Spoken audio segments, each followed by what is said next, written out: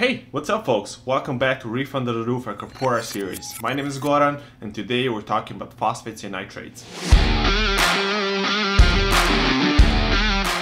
What you should do in the beginning, you should listen to your corals and your test kits. And that way you're gonna know if your corals are doing well and you know where you're at as far as your phosphates and nitrates go. And test in the beginning as much as you can just so you can get a hang of it. You're gonna get more relaxed in your numbers and you're gonna get more confident in yourself in managing those numbers. And afterwards, as you progress more as a hobbyist, you can slowly, but very slowly start raising the nutrients a little bit higher up, raise your lighting higher up, and you're going to have more success in keeping those acroporas. Acroporas don't like to be deprived of their nutrition. So what I suggest for you guys is to feed a variety of food.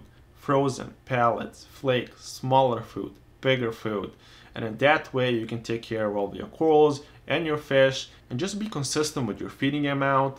Be consistent with your dosing if you're dosing phosphates and nitrates. Be consistent with your water changes. Just find that equilibrium where you're gonna keep phosphates and nitrates stable and where they should be. In my experience, phosphates and nitrates are kind of working like a sunscreen. The more lighting you have on top of your corals, the higher those phosphates and nitrates levels have to be in order for corals to protect themselves from all that high par that they have on top of them. And I think that's one of the main reasons why the perfect levels for phosphates and nitrates has been very controversial in this hobby. And in my experience, when you run higher values of phosphates and nitrates, corals will build thicker tissue on them, it will build their immune system, and no matter what you have going on in your tank, if you have alkalinity spike or phosphate spike or anything goes out of whack, your corals will do way better in those high nutrients values. But keep this in mind, if you just started your tank and it's brand new, you want to keep your phosphates and nitrates on a lower level. And afterwards, when your tank gets older and mature, you can keep those levels even more elevated. If you just picked up your corals, I suggest for you to take pictures of them on a weekly basis. Since you're a beginner, you're not really familiar with the corals you're getting and how they should look like when they're healthy or not. So when you get them, take pictures of them, and especially during the night when lights are off, you're gonna see if your corals have more like pale appearance or darker appearance.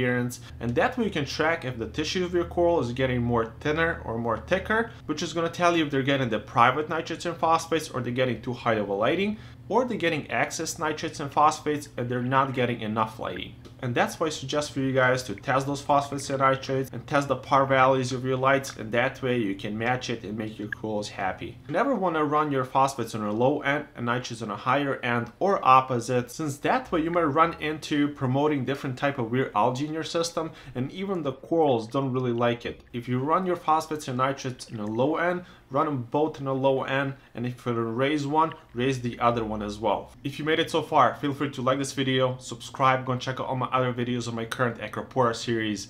With all that out of the way, see you guys in the next video.